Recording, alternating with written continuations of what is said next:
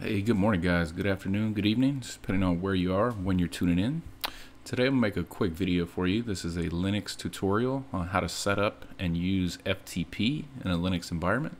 This will allow us to transfer files easily between two Linux hosts or even from a Windows host over to a Linux host.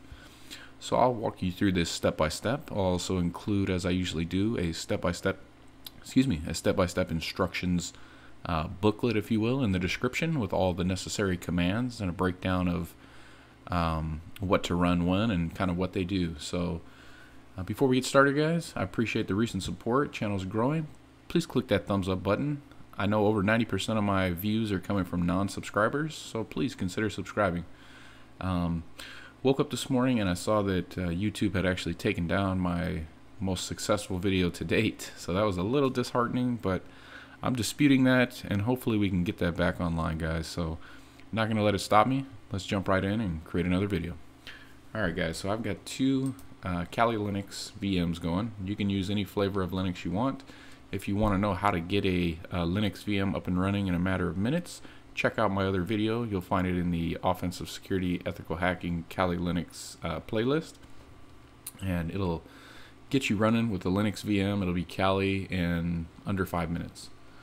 Alright guys, so let's open a terminal. Oops. Try that again. We'll get a terminal on both of the Kali boxes. And the second Kali box, we'll call it Kali 2, is where I'll actually set up the FTP server. By default, Linux will come with the FTP client. So for example, if you type FTP, you'll see you jump into FTP mode. We'll get out of there by typing buy. But we're going to want to install a service called vsftpd. So to do that, we'll run a few commands. We'll do an apt-get install vsftpd.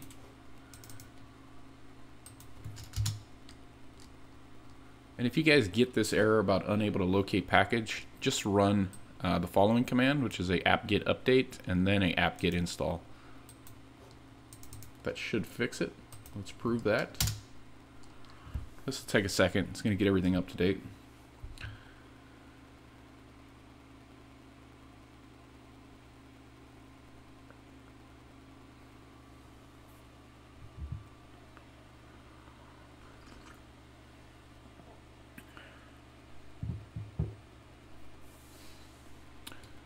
Okay, we'll pause the video for a second. Alright, still progressing here. Okay, so that should have updated all our packages and also installed the vsftpd. So we can check that by doing a systemctl status vsftpd, and we do see it's there. So what we want to do now is we want to enable that service. So what it does when you enable is it tells Linux to start this every time the system boots. So we'll do a systemctl enable vsftpd. Next thing you want to do, or you need to do, in order to actually put anything on this FTP server, or upload anything to it, I should say, is you're going to have to modify the configuration file for the service. So we'll use a text editor called Nano. You can use VI or Vim if you want, or any other text editor for that matter. I'm just going to demonstrate with Nano. Very simple.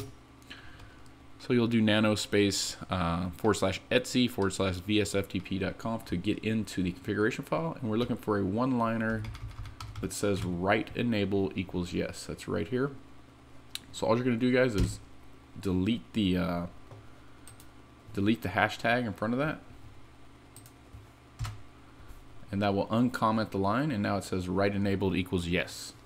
So once you do that, and do a Control O to save, hit enter, and do a Control X to exit. Again, all these commands will be in the description. Let's clear the screen, make it a little cleaner. Okay, now that we've enabled the ability to write into that vsftp server, let's go ahead and restart the service. Okay, so now we need to know what our IP is so that we can connect to this from the other Kali box. Make note of your IP, it'll be different.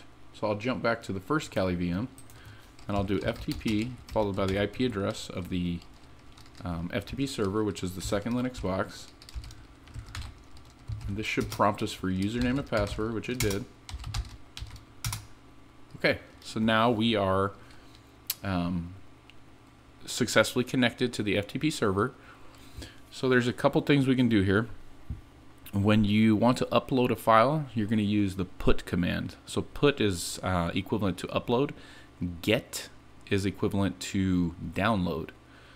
So the default directories that we'll be working on are the home Kali directories. On the machine, the client machine, which is what we're looking at here, where we're connecting to the server, we can specify a different directory. You can also do that on the remote end, but to keep it simple here, I'll just put and get from the home Kali directory on the FTP server. So what we'll do first is we'll do an example where we upload a file. So you see I have a crontest file on the desktop here, so I'm going to do put and then specify the path, which is home Kali desktop, and the file crontest, and then I'm going to upload that to the remote machine home Kali crontest. So when you do a put, you're specifying the local file first, and then you're specifying the remote directory and file second. So that should have uploaded the crontest file to home Kali on the FTP server, which is the second Linux box. So to see that, let's do an ls home Kali, and we see that the crontest is now there. So let's go ahead and create a quick dummy file on the server, and then we'll do a get, which is a download. So to create a file, you can use touch, and then we'll do home Kali, and we'll say dummy file 1. So now if we do an ls home Kali, we say there's a dummy file 1 file there. So let's jump back to the FTP client and let's download that file. So when you do a get or a download, you're going to go in reverse of what we did on the put. So now you're going to specify get, you're going to specify the remote directory and file first. So you're saying get from the server home Kali dummy file 1, and you're going to place it on the local machine or the client home Kali desktop dummy file 1. So if we do this, we should see a dummy file 1 on the desktop, and there it is, guys. So that's how you transfer files between two Linux machines. I showed you how to install a FTP service, how to enable it so it starts every time the system boots, how to make it writable so that we're allowed to actually upload and download files, and then we walk through a demonstration of the put, which is an upload using FTP, and a get, which is a download of FTP. Another handy thing to know how to do is oftentimes we work with Linux and Windows, and maybe we need to get files to and from those systems. So you can use a number of different clients on the Windows side to get files to and from the Linux environment. I'll use WinSCP in my example. It's a free client out there. You can download it. So let me go ahead and show you what that looks like. So let's do new session in WinSCP, and I will do new site.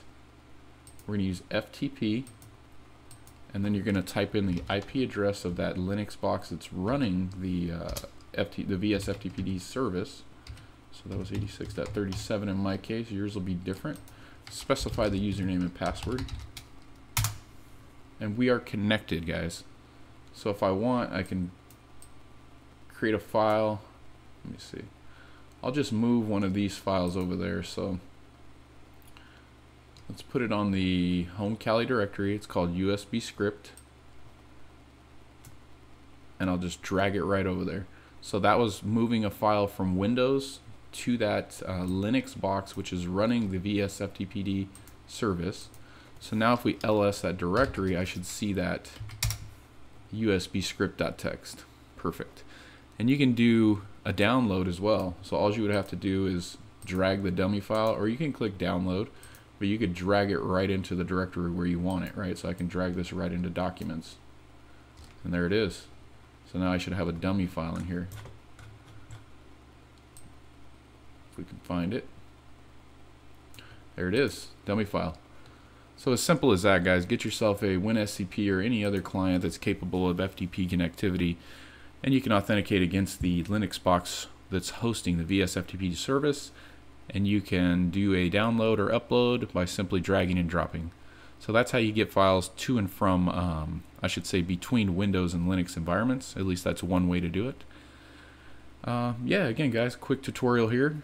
Linux fundamentals, showing you how to transfer files between boxes, whether they're Windows and Linux or Linux and Linux. And yeah, appreciate you guys sticking around to the end here. Hit the thumbs up, subscribe if you haven't already, and let me know if you want to see a follow-up where I show you how to do secure FTP. Alright guys, until the next one, take care.